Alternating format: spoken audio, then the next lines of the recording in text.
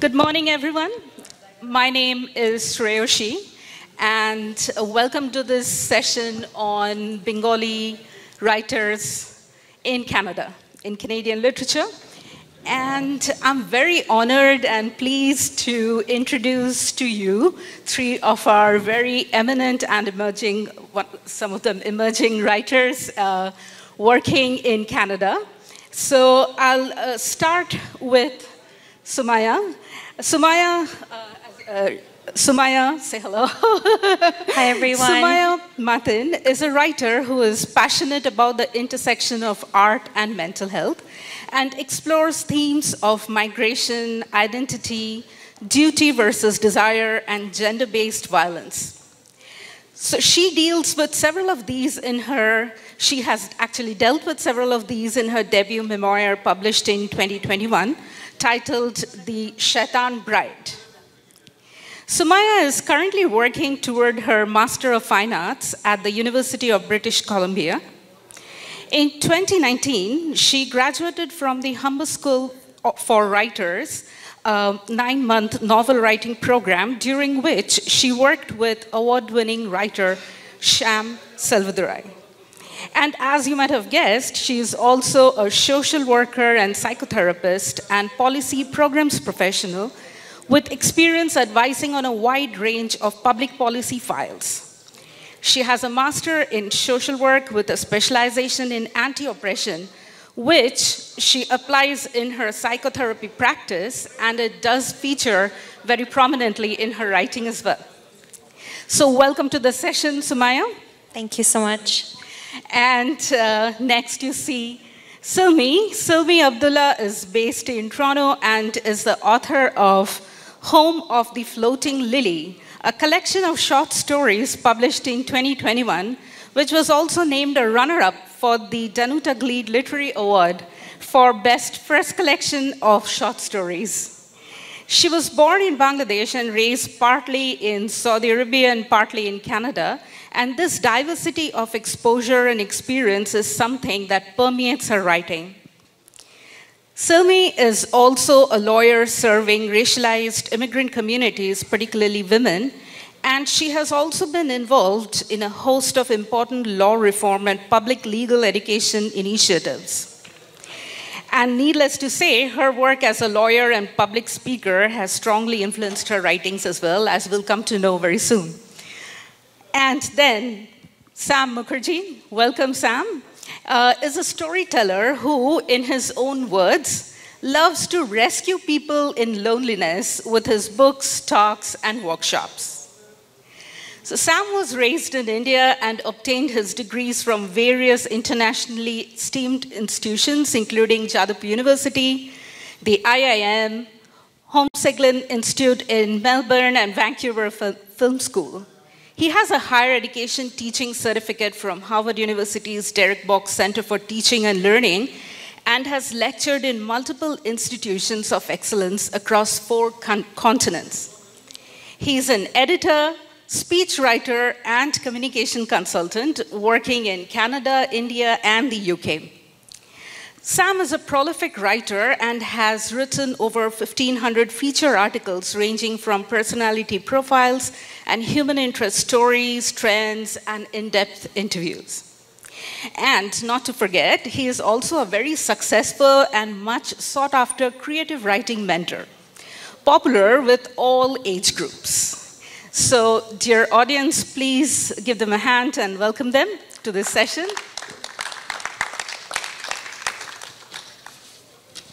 So I'm going to begin with you, Sam. So let's begin by talking about The Perfect Tangerine. Sorry. So The Perfect Tangerine is Sam's third novel, and it was released in 2014.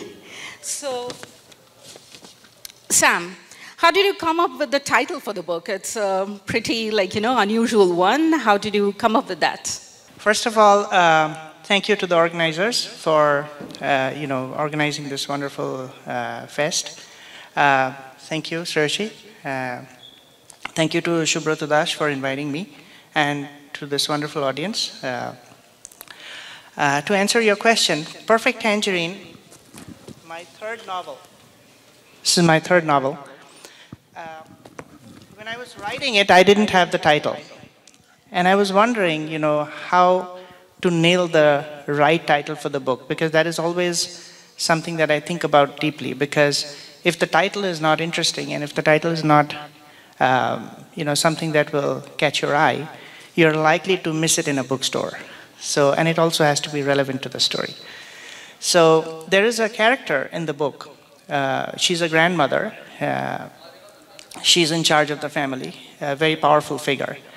And she has a thing with the sun. So she wants to, beat the sun because she thinks the sun is the most powerful source of everything. And she feels she wants to feel more powerful than the sun. So every morning before the sun rises, she makes sure that she's up. And she wants to beat the sun at rising every day. And she succeeds. And she wants to see the sun in its perfect tangerine shape every morning. So, of course, it has relevance to other things in the book. But that's how I, came up with the idea. Okay, that's wonderful. So, Sam, how do you know what to write?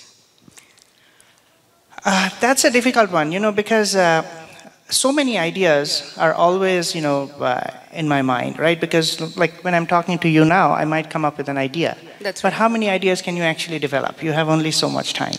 So the way I look at it, I try to see which idea is repeating itself way too many times for it to be expressed. So when I find that, there's something that I can't let go of, that's what I sit with. Because like right now, I have 3 ideas, and I think I know which one I will actually work on. Because I've just started working on my 5th novel, and I'm already thinking of my 6th one. And I'm trying to contain myself because I don't want to jump into my 6th before finishing my 5th. But I think I know which one I want, because that's the idea that's repeatedly coming to my mind. So the most prominent one should be the one that one should pursue, I think, because that's where you will be able to do the most justice. Right. So is there a recurrent theme in your work? Can you tell us more about your other works and how, is there a connection or? It's interesting you asked this because, I'm always asked, what genre do you like to write in? So my preferred genre is thriller. But, my father was a journalist, and he used to say that if you're really a good writer, you should be able to write anything. So I've always taken that up as a challenge. So when I used to work for a mainstream newspaper in India, I was asked to do many different things also. Although I was a feature writer, I began to write many different things. I even covered business stories, which was not my forte. Sports, which was not my forte. So I used to tell myself that when I was put in a spot, that, okay, if I'm a half-decent writer, I should be able to write that too. So when I wrote my first one, Chopped Green Chilies in Vanilla Ice Cream, so this was a coming-of-age story. So I did not know what to write next when I was done with this. And then I saw an interesting news article in an Indian newspaper. And that gave rise to my second one, which is a thriller, and this is on human trafficking. And so when I wrote the thriller, I said, you know what, if I could write a coming-of-age story and if I could write a thriller, then I must be able to write something else. And I wanted to test myself. And that's what I usually try to do. I try to write something which I haven't written before. So then I came up with Perfect Tangerine, which we just spoke about. And Perfect Tangerine is a fantasy, magical realism. And I never imagined I would be able to write anything for children because that is so hard to do. Because it's been a while that I've been a child, right? So, but the idea came to me when I saw my son being born, because I was in the operating room, And that's when the idea came to me. And by the time I came back home after a couple of days, I had the first chapter written on a piece of paper without even realizing it. So when I saw that, hey, I have the first chapter, so there was no way I was going to let go. I had to write the book. So that's how I kind of come up with to answer you. I don't know if I've answered your question successfully, but I try to write different things as opposed to, what I've already done and have had some comfort with. So I want to always, explore the zone that is a little uncomfortable because I haven't gone there before. That's right. Sam, something that occurred to me right now when you were talking about how it's difficult to write books for children, right? So have you ever given a thought to writing something for children growing up here, our children growing up here in Canada? Does that pose the layer of difficulty, does it? To tell you the truth, I haven't thought about it until the past 10 seconds. But see, when you pose a question like that, I haven't been a child in this country, right? So I have had many different experiences, and I was a younger person when I was, traveling, and I've had many different experiences. But, to get the nuances of, growing up in a place where you haven't lived, you can see it through somebody else's eyes, but if you haven't lived it, there are so many things that are actually amiss when you're writing. You can learn. Television is a great way to do it. Like I used to watch a lot of television, which is why I was exposed to a lot of the Western world. But it's not the same, living and experiencing every little thing and every challenge, every hurdle. And it doesn't necessarily have to be a hurdle. Like every experience, you don't have that when you haven't grown up somewhere, right? So like my son, sometimes he's 13, and he will be more apt, a writer for such a theme, if he ever chooses to write, that is. Right, agree. But I don't know, never say never, because, I don't know, because in a few years I might. Right now, I already have too much going on, but now you've put another thought in my head, so that's something else to think about. So would you say, like it's a general question to all of you, would you say there is a disconnect, or there is a gap when it comes to South Asian writers in Canada, or South Asian writing in Canada for children growing up here? They are it's a unique position because we heard so much from the panel that took place right before us. And I'll be talking to both you ladies about that, our very hyphenated existence, right? With multiple identities. What about our kids? We certainly do always, I know for sure, I have grade 10 and one who's in grade 10 and one who's in grade 2. And there is this urge to, the books that I get here, of course, I'm not talking about the universal ones like Harry Potter and everything, that's for all kids. So how do you, this gap between exposing them to our culture, literature in our culture, and literature here, is there a gap, or are we doing something about it, or what do you think about it? Is there a question, is this for me or any for of you? Since I have the mic, I'll be brief about it. I think, there is a gap because, I'm from Bengal. So we've grown up reading Tagore. I've read the English translated version of Tagore's work too.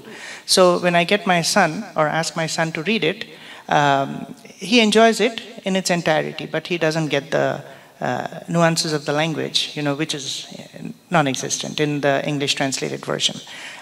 So there, even in Hindi, we watch a lot of movies, and there are certain things I will get right away because there is history.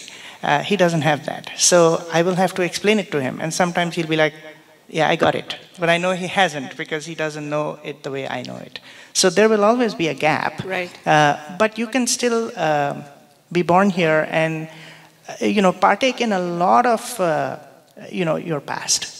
Depending on how much you want to delve into it, how much you want to learn, like even the language, right? So I know a lot of South Asian kids who speak the language fluently, and I speak with them, and I try to see if they understand their culture. And sometimes there is a big gap. And on the other hand, I've seen some children who are not as well conversant in the language, but they understand the culture way more. So, it's a mix, depending on the exposure and how much the person wants to imbibe and learn. That's right. Yeah. What do you want to say? Yes. Sure. So I'm actually pregnant right now. So I've been thinking about this a lot. Yes. Just like, how do you communicate, how do you share your culture with the future generation? How do you share religion? How do you share, the things that were you considered strengths in your own life? So I think there's tremendous potential, and there's a deep need for us to have more of this kind of representation in children's lit.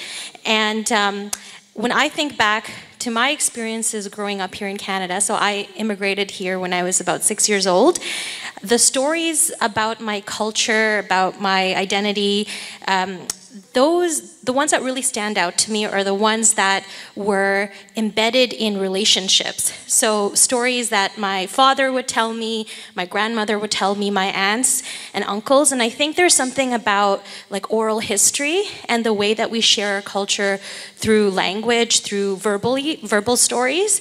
And so it's through those relationships, that I would think about those stories. So for example, if I come across a challenge in my life, my father would always bring up a story from like mythology or religion, or reference a character in Bengali literature, and he'd share that with me, and then that's how that story would be embedded into my memory, and that's how I would connect to my culture.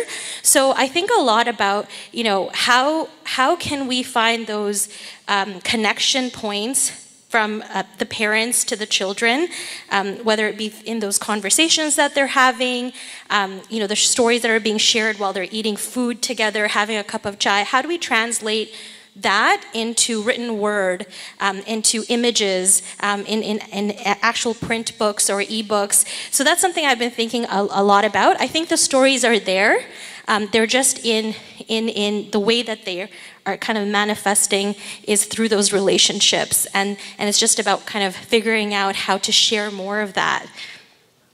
Great, thank you so much. This was indeed an important point, right? I have always felt the need for this. So another question to you, Sam, before I move on to the others. So from the perspective of a creative writing mentor, how important or potentially therapeutic or healing do you think the act of writing is? Particularly for those of us who are trying to navigate this multiple identities, these hyphenated identities, Indo-Canadian, whatever, woman, or Muslim Canadian woman, Hindu Canadian woman, whatever. Like multiple layers of identities. How does writing help it? Like, did you feel it when you're mentoring? I understand the need for it because, experiences are varied, right? So not everybody will have the same experiences. Like, just to give you an example, if you're in a classroom and a teacher is, in the middle of a lecture and something is being imparted, not every student in the class will pick up exactly the same information, they won't have the same visual. Like, for example, if you're reading a book, let's say there's an action sequence. The way you will see it and the way I will see it will be a little different. It won't be exactly the same. So why I'm saying this is I personally have not had the need to rely on writing as a therapy. But I know that if you are indulging in that, it can become a tremendous, like for example journaling. If you're journaling, I know a lot of people who journal. It can be a tremendous receptacle for emotions. Right? So, and if you're in a traumatic situation, or if you're going through a difficult time, if you're pouring it out all in a page without anybody else's knowledge, you're just doing it for yourself. I believe that a lot of the deeper emotions like grief can be tackle to a degree. Of course, it's not the same as therapy. If you need to go to a professional, that's different. But it is definitely, a thing to consider. I have a friend who's a trauma coach, and I know what she does is, the first thing she will do when she'll talk to a patient is she will give them a questionnaire where the patient has to write a lot about his or her experiences. And I asked her, like, why would you do that? You can just talk to the person and, find out. So she says that, a lot of the cleansing happens when the person is actually writing it. So by the time they come to me, they're a little light. And that helps them to, kind of take the conversation further.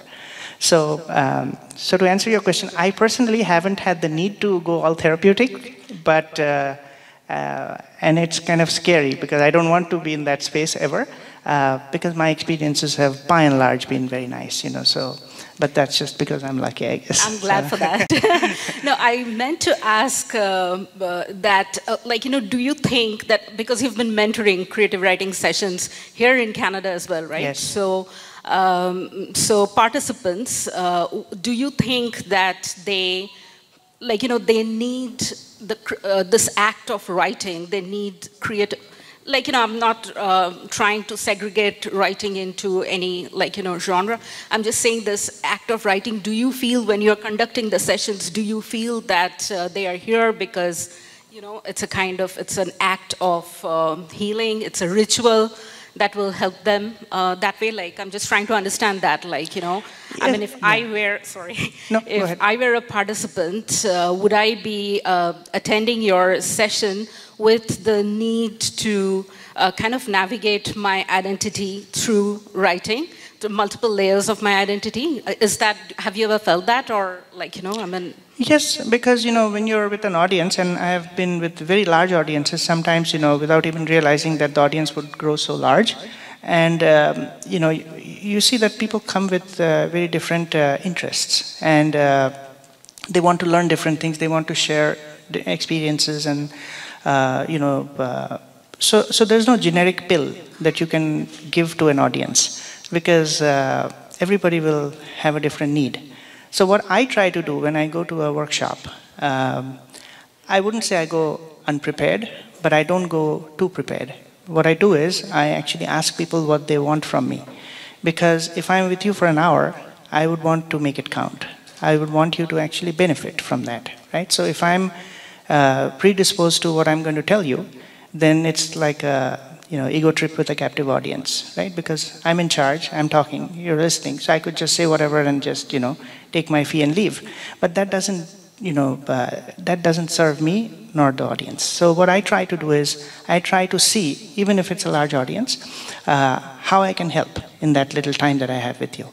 And if there is an experience which I can share with you, which you can benefit from, that's what I try to do. So yes, to answer your question, there are people who come with the hope to know how they can vent, how they can express themselves, because sometimes people want to, but they're not articulate enough, or they don't have the discipline to do it, right? So, so if there is somebody in the audience who wants to do that, and they say that, how can I go about it?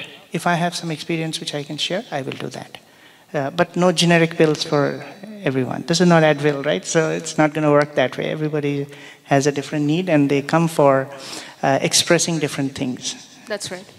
Thank you, Sam. And my next question is to Silmy. Silmy, tell us briefly about your work, and what perspectives or beliefs do you think you have challenged through your work?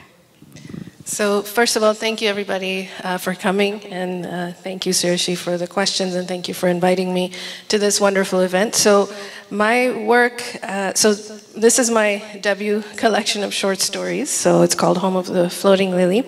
And the themes that I explore in this collection is, migration and the struggles that come with migration, I guess, the day-to-day lives of people who have made a new home in a different country and are grappling with issues like family conflicts and, you know, very universal themes like love and loss and friendship. So the context is specific, but the themes are universal, right? And so for me personally, I've always loved books, and I think books are a great vehicle for doing that, is to convey the specifics through the universal. I think that's how we, you know, connect. That's how we build empathy for people who may not, or who we perceive to be not, I guess, not as similar to us as we think we are, right? So, so I've personally loved books that do that. So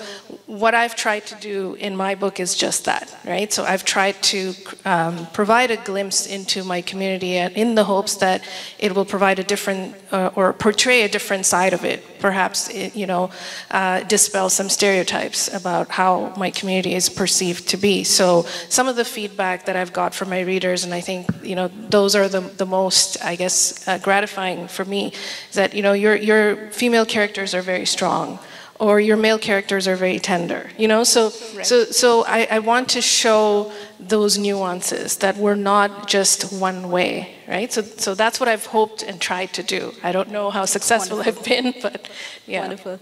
So, Silmy, would you say that we are, at the end of the day, more alike than different? Absolutely. Yes. That's very hopeful. Although we, like, you know, I've always felt that, and we have learned in the previous sessions also, right, that this constant dilemma and this constant struggle between who am I really? And I've always wondered, like, you know, do we really need to really bracket ourselves or hyphenate ourselves so consistently? On one hand, at times I really feel that there is a need, because I cannot dismiss my my experience of like, you know, being in a particular situation or being in a particular like scenario or society, right? But then again, at times I feel, no, this is like, you know, this is a emotion, or this is a feeling that probably, like, you know, whoever you are across the across cultures, probably get me what I'm trying to say, right? Okay. Silmy, tell us about the Canadian connections that shape your work, particularly the stories, like how, like, you know, what Canadian connections are there? So, I mean, the Canadian connections would be your Canadian experience, the crux of the very foundation of my work, right? And we're talking about the hyphenated existence and hyphenated identities. Like, that is precisely what forms the foundation of my work. It's about the various identities that we have, and how do we grapple with those, and, you know, how do we kind of navigate our differences and similarities. What are the challenges? What are the joys in that, right? So, I mean, I grew up, like, for as long as I can remember, I see myself, you know, I've been an immigrant, right? So I was born in Bangladesh. I left to live in Saudi Arabia with my parents at the age of 1. So I've been constantly going back and forth between Saudi Arabia and Bangladesh. And then at the age of 14, I moved to Canada. So that is my reality. That's all I know, right? This hyphenated existence. So in terms, to answer your question, the Canadian connections, that is exactly what I explore. For someone, first generation immigrants who are Bangladeshi, who've come from Bangladesh and have made a home in Canada, who have raised children in Canada, what are their struggles? What are their challenges? So apart from the themes that you mentioned, would suppose, like, you know, someone like my daughter who's growing up here, would she, when she is mature enough, of course, would she be able to read your stories and find, like, you know, connections that are, like, you know, what I mean is non-thematic, like, you know, I mean, some reference, Canadian reference, maybe to some music, or, like, you know, I don't even know what music they listen to now, but music, or some, like, you know, some restaurants, some plays, you know what I mean, to ask some Canadian reference that is not, like, doesn't have to be thematic. I know you talked about the thematic part. Right. So are there such references in your work? Yeah, so most of the stories are set in Canada, right? So I think there are two that are set in Bangladesh, and then there's one that sort of where the characters travel between Bangladesh and Canada, but most of them are set in Canada. So you will find references to neighborhoods in Toronto, and they're mostly set in Toronto. Okay. So you will find references to restaurants, you'll find references to streets, areas, neighborhoods. So I am hopeful that, you know, children who are reading this book or will read this book when they find it interesting enough to read it will be able to connect at some level. And even if it doesn't connect to their own experience, hopefully they will find some connection to their parents' experience. Because I do recognize that children who are born here to first-generation immigrants or who were raised here or who came here very young, their experiences are not the same as their parents, right? Absolutely. So they feel the hyphenated existence less than their parents do, right?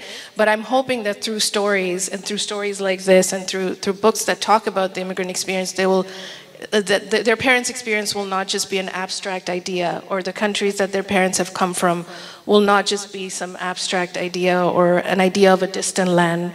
And I'm hoping that through these stories, it will be closer to them than it appears to be. Yeah. So which contemporary writer, particularly a Canadian writer, or can be anyone actually, has influenced you the most? So, I mean, the first name that comes to my mind is Lawrence Hill. I mean, he's a big name in Canadian literature. He has been my mentor from, you know, the very early stages of writing this book. And, you know, he writes about, I mean, his stories are, of course, they're different, but at the same time, he also writes about identity and belonging. So he's not only influenced me in that sense, but at the same time, he's mentored me in very significant ways in terms of technicalities of writing. How do you write good dialogue? How do you build and develop characters? So I would say he has been the biggest influence. Right, thank you. What about you, Sumaiya? In terms of biggest influence? Yes. Okay. Well, I realized I didn't get a chance to thank everyone. First, I just wanted to say thank you to the organizers and to everyone who's taking the time to be here today. And thank you to Sreyoshi as well as Subrata Das for inviting me.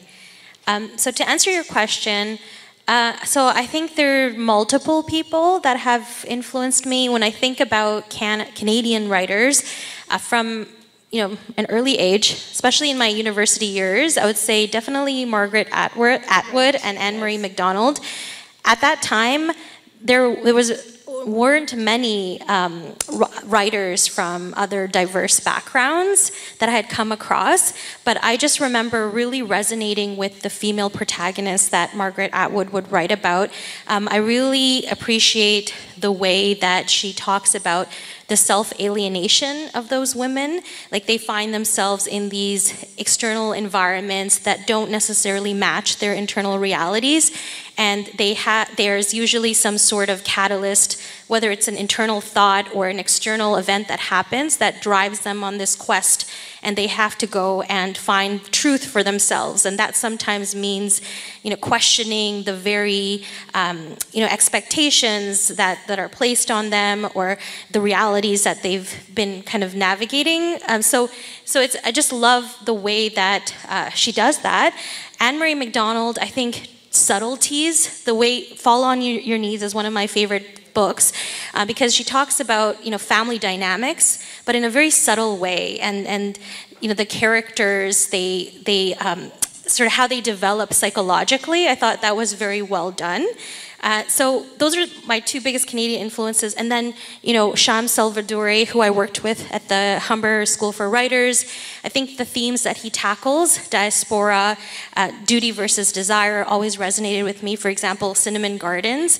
I more recently, coming across Noor Naga's work, the novel in verse, Washes Praise, really resonated with me. It was the first time ever that I saw a Muslim female character that was multifaceted, and there was a taboo subject that was being discussed. So that was really resonating with me. I'm like, oh, okay, there are stories like that that are out there. In terms of non-Canadian writers, I love Jhumpa Lahiri, because she's so experimental and versatile, and she loves playing with language. The fact that she learned Italian and then wrote a character, an older woman, yes. you know, who's in Italy, and just like, she's not afraid to take risks. I love that. And Elif Shafak, who is a Turkish writer, I think she's also very experimental. She has so many different story forms. She writes parallel stories, a story told from the perspective of an inanimate object, you know, a story that is told backwards in time, and she also looks at marginalized characters. So overall, I would say, you know, I think what resonates with me, like usually stories about women or marginalized characters and stories that where there's a lot of experimentation, and the writers are not afraid to take risks. Wonderful. So, question to you again. So, how do you tell us more about your debut memoir? Sure. So the memoir is called The Shaitan Bride, a Bangladeshi-Canadian memoir of desire and faith. And essentially, it's a story about me migrating to Canada at the age of 6. So the migration story of that, and then going back to Bangladesh at the age of 19 and facing an attempted forced marriage, and me being confused and sort of, you know, having the carpet rug pulled from under my feet, and, you know, being stuck there for about 5 months trying to navigate, you know, what was going on. And so, you know, I eventually find my way back to Canada, not to spoil the story, but when I do return, I'm back with a lot of philosophical questions about, you know, free will and destiny, about duty versus desire, about, you know, my identity, and what does it mean to be, you know, a Muslim, South Asian, Bangladeshi, first-generation immigrant in Canada, living in the West. What does that mean? What's my connection to my ancestry? So, some deeper questions around that. So this novel really, or this memoir really explores that. Yeah, I think that's a sufficient summary. Right. So how do you deal with the emotional impact, you know, of a book on yourself, right? So when you're actually writing it, I'm sure it might have triggered you, right? So how did you deal with that? Yeah, that's a really good question. So I think I would say that this writing this really helped me navigate my identity, just both at the time, like when I look back at the protagonist as a 19-year-old, so writing about how I navigated that at the time, but also me as a 30-something-year-old now writing the memoir. And I think it was interesting, like the process that I used to write the memoir was one of self-examination. So I asked a lot of questions of myself throughout the memoir. I named, you know, you were talking earlier about multiple identities, and you know, there's this concept called double consciousness that previous writers and sociologists have talked about, where they say that, you know, oftentimes racialized individuals, they have like multiple consciousnesses, like one where it's based on their own inner sense of identity, and one that's based on the perception of the other, on them. So so what they think others think of them, and how others view them in society. So there's often a veil in between these two consciousnesses. Usually people on the other side, like in the dominant society, they don't necessarily know the lived realities of people who are more marginalized, and then instead they project ideas onto them about who they are. And then people who are on the other side of it, the marginalized communities, sometimes they're not even aware that they're living out these ideas that are being projected onto them. So there's this veil. So I would say, like, the approach I took in the memoir was really, you know, thinking about how do I lift that veil and ask questions that get me closer to kind of examining what the projections are on me as a Muslim, on me as a woman, as me as an immigrant, and then of that, how much of that do I reject? How much of that do I accept? What does that mean? And really creating space on the page with these questions so that ultimately I can make choices for myself of how I can reconcile the past with how I want to move forward into the future. So I think kind of just looking at the memoir as sort of this self-examination process, and I wanted to bring the reader along with me on that journey. So the way I did that was world building. So the different contexts I'm in Bangladesh or in Canada, I talk about things like food, I talk about the relationships, like, experiences I had growing up, so that people can see what some of the norms are, what some of the traditions are in both of those geographical areas and the subcultures in those areas. And then once they do that, they can kind of gain some empathy and understanding for why certain traditions and norms exist, maybe like some sort of insight into that. And so, so I would say like part of that was also part of that process of lifting the veil and doing that. So anyway, back to what you were saying. In doing all of that, there is a lot of potential for different emotions to arise, because you're looking at really challenging, experiences that, and so emotions like anger, guilt, shame, vulnerability, like a lot of taboo, stigmatized topics that are coming up. So it can make you feel, quite overwhelmed. And for a person who has experienced, a challenging event that has threatened, your sense of safety in the world, you can often feel like you're all these like floating pieces and you don't have like a cohesive sense of self. You don't know how being Muslim fits in with being Canadian, how being a woman fits in, with being an immigrant and whatnot. Like there's all these sort of inconsistencies and dissonances. And so so when you're writing a memoir, you're kind of being asked to take all of that and put it into a story, into a 3-act structure, which is really hard when you're trying to find that anchor within yourself.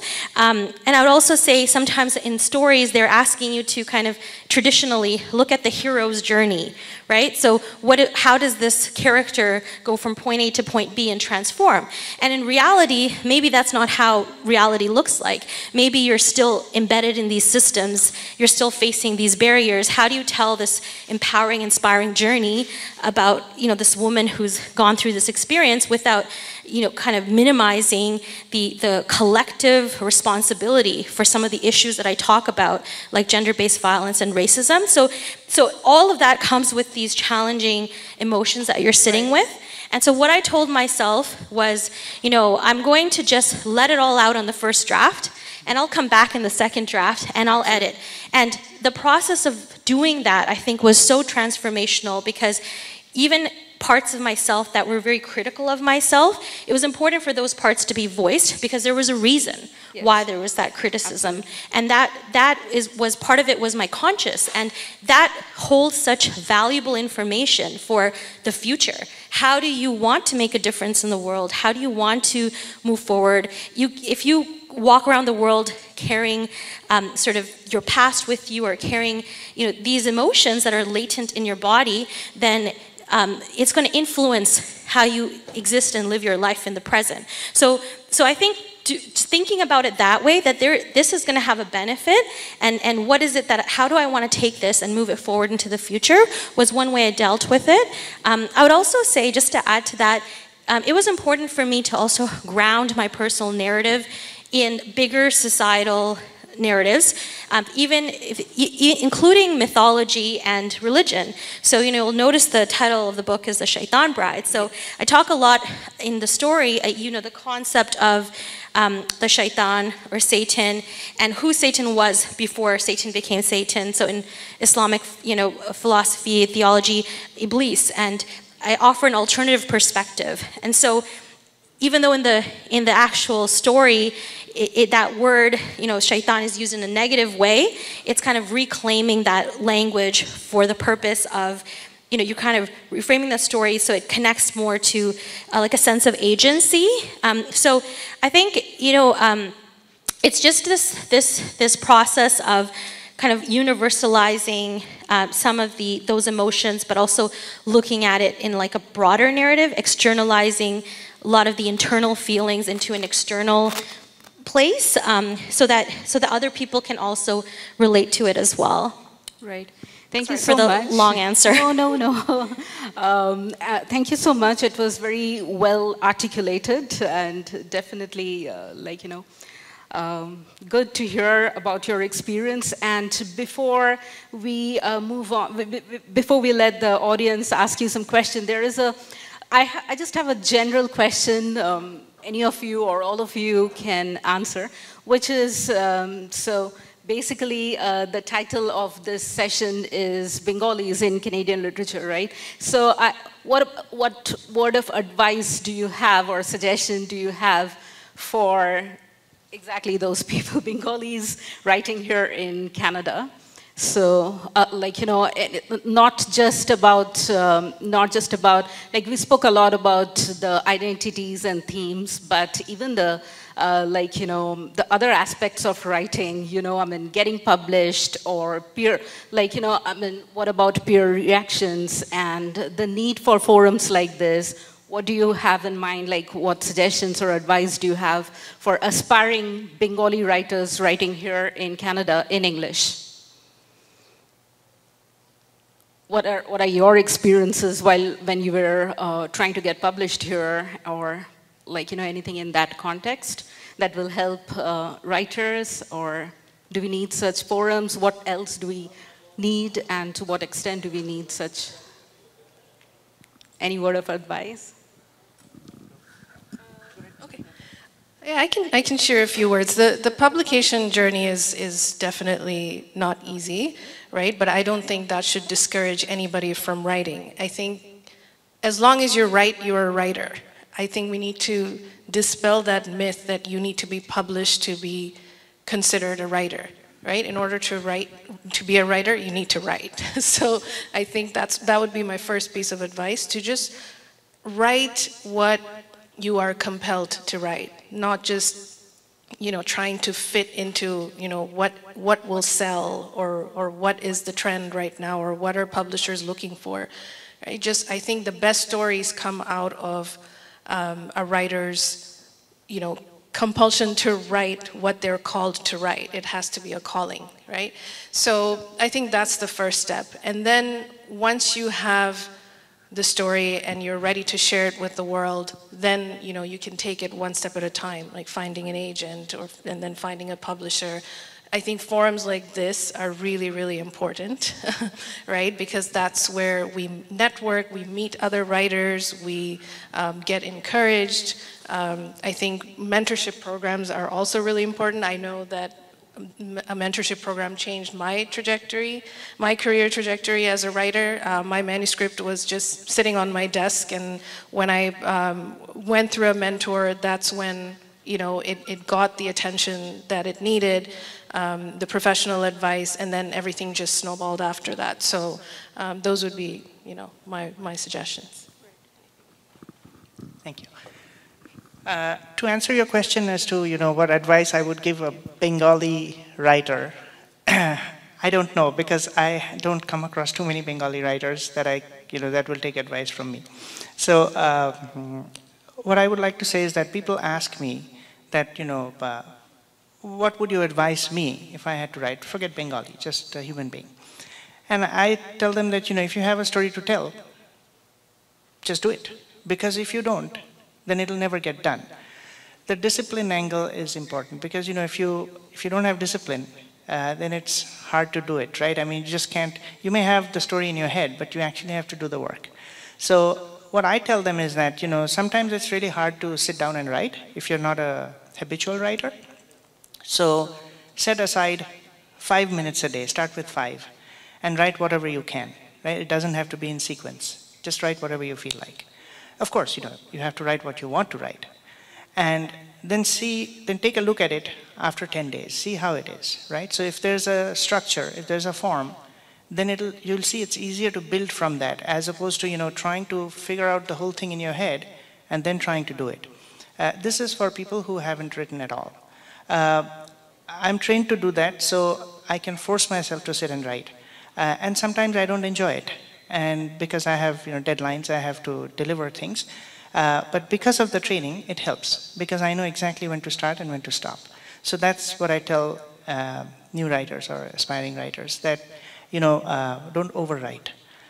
Try to set a time and tell yourself that this is where I will start, this is where I will finish. So if you need to do research, let's say if you have to submit something in 2 hours, do a half-hour research, write for an hour and a half, and that's it.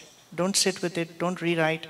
Because, you know, I notice people don't finish their work because they're rewriting too much. And sometimes you can make it better, but then you don't have all the time in the world. So, deadline. Set yourself the deadline, no one else will. Unless they do, then you're stuck, then you have to. But if nobody else is setting you a deadline, just set yourself a deadline and just be at it. That's a very simple way of doing it. Thank you so much. For me, what has been really helpful is being part of writing communities. So that could just even be, you know, a group in your Toronto Public Library, or a group that you form yourself with other people who are interested in writing. I think I actually attended one of your classes, Sam, at the library. Yeah, I think I did.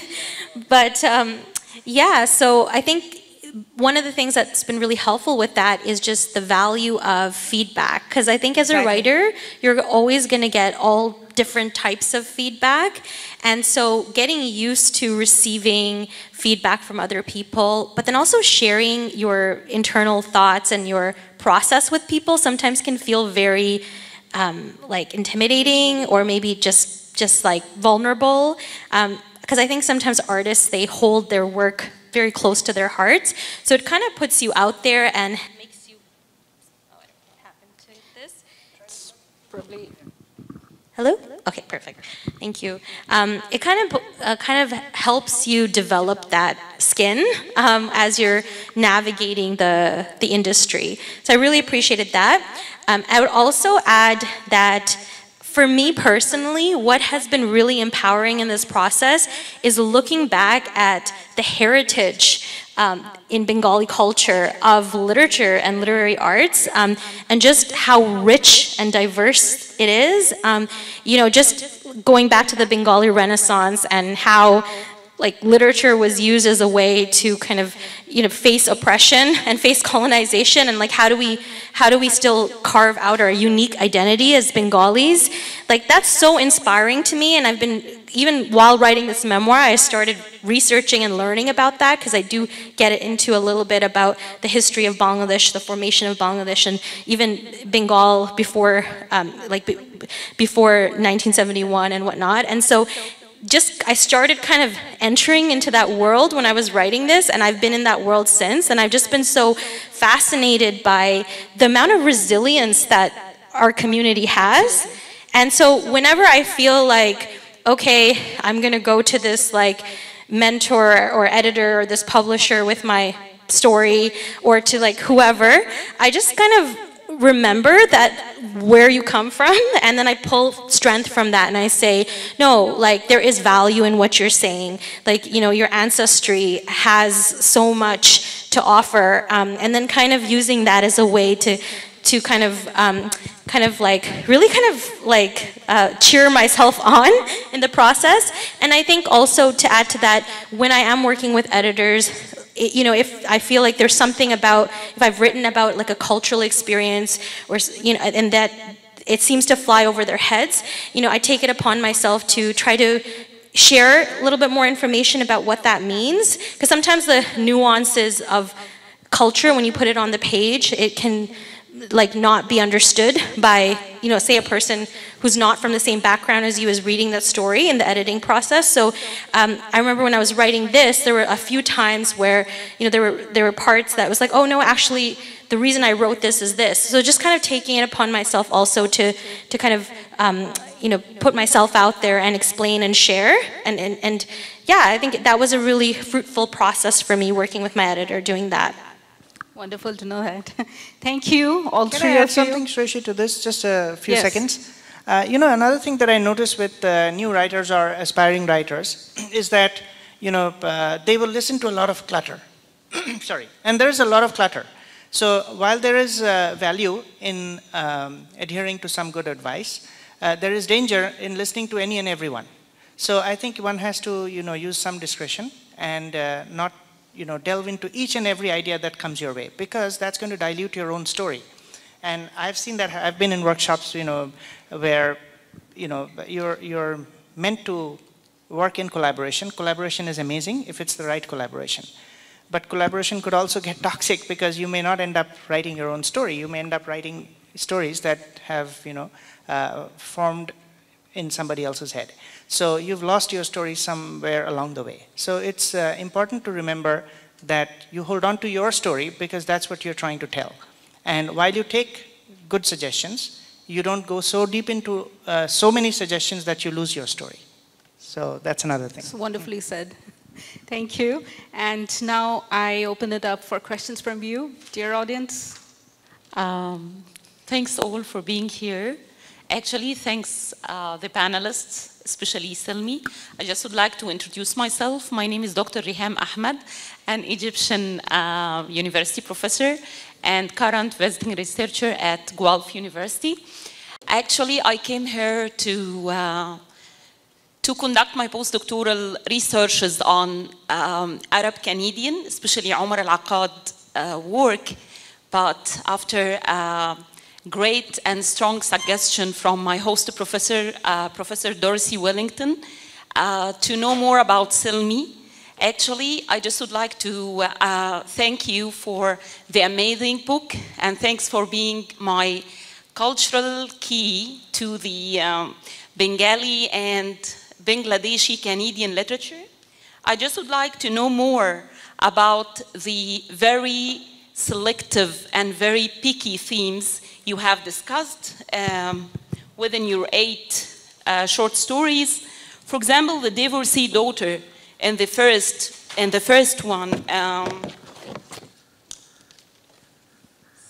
In the first short story, which is a good family, and also dating a non-Muslim in a secret affair. Across the ocean, the hyphenation and how does it feel to being a hyphenated citizen.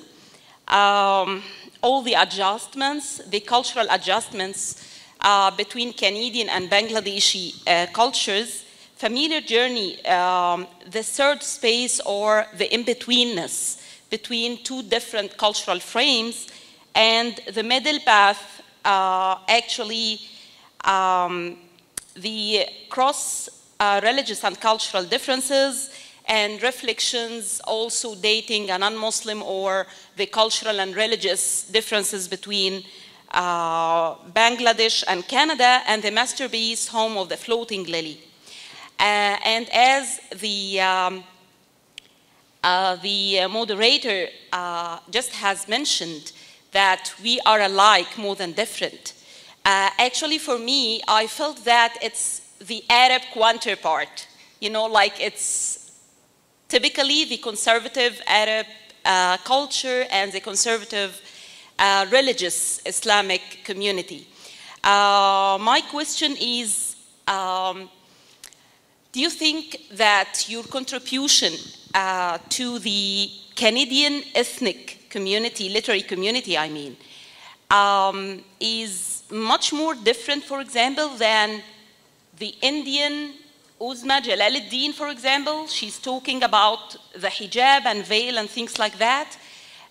Or S.K. Ali, or, because for myself as a researcher, not just a reader, I classify Silmy's work as like more religious and Islamic work, because you are a practicing hijabi woman in the Canadian community.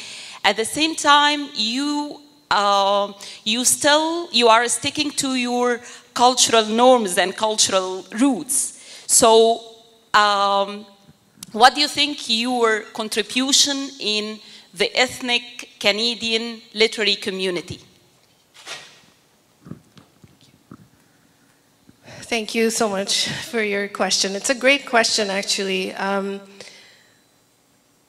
don't know if when I was writing these stories, I'm not sure I was so conscious about what my specific contribution would be to the Canadian literary scene, except that these were stories that I had a burning desire to tell. Like, that was pretty much the driving force behind writing these stories.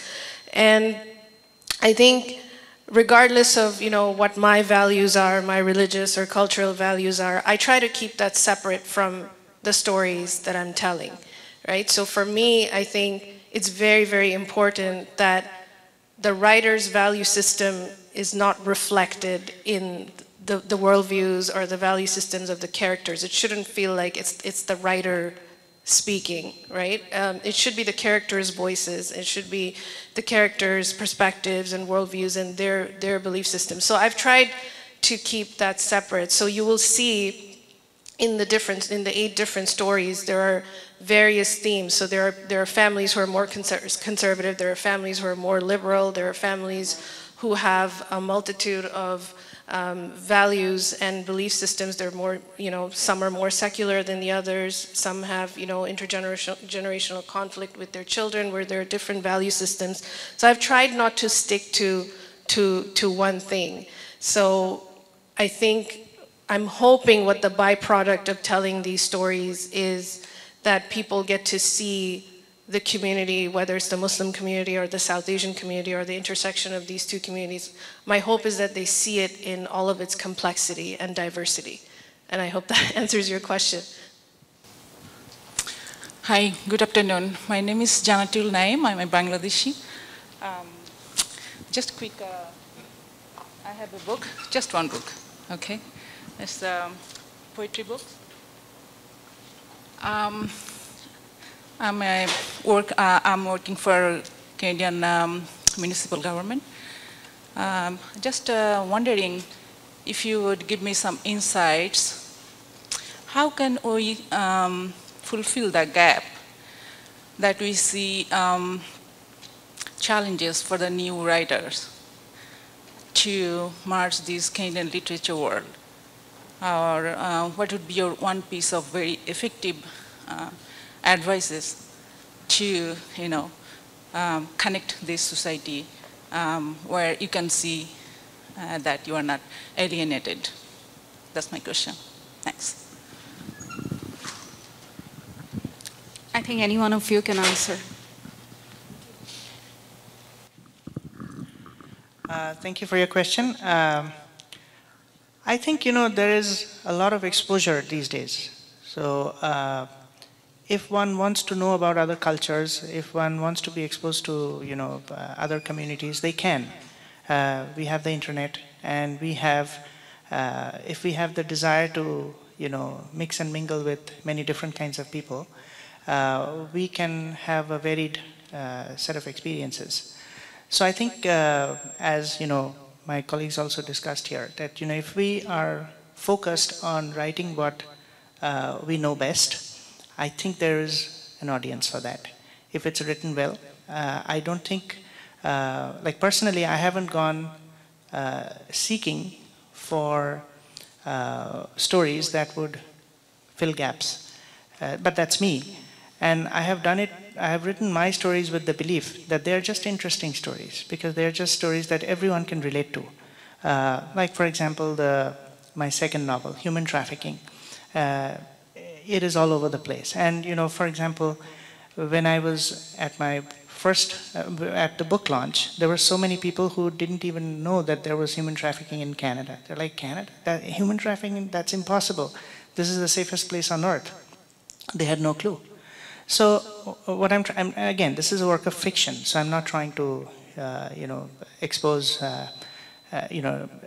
difficulties in the system. But what I'm just trying to say is that if the story is interesting, then I'm sure there will be a taker.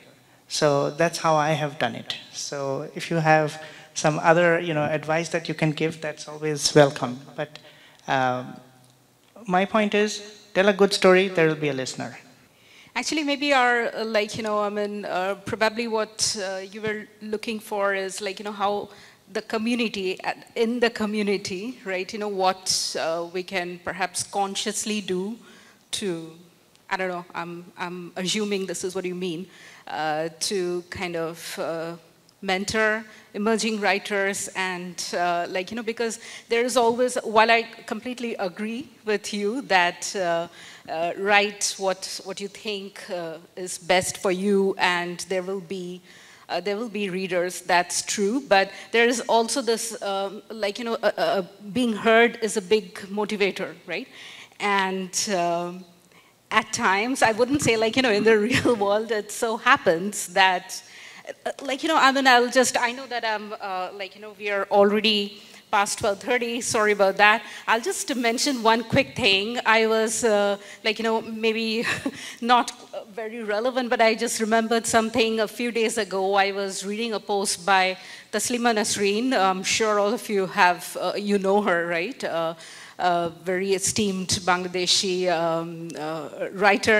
She mused on one of the social media platforms that this is a generation of extreme restlessness. People just don't, even if you are my favorite author, my favorite poet, if I say something, she made a video of her reading out a poem, and she's saying that I went to my insights and I saw that thousands of people viewed, they clicked on the link, but they were there for 3 seconds, right?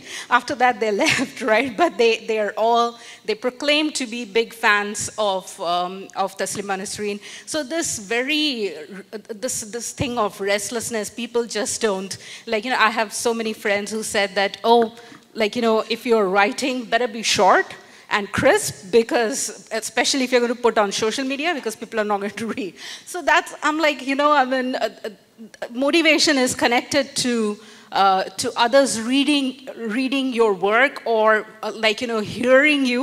So that probably is a thing that what as a community can we do can there be reading sessions? I don't know, where I can feel safe enough to, maybe I'm not published, maybe not to the larger world, but maybe I'm emergent writer, I still have many lapses in my work and whatnot, but can there be a safe space in the community where experienced writers can, where I can just read out? I don't know if that is what she's... I can add a little bit to that, if that's okay. Yeah, sure.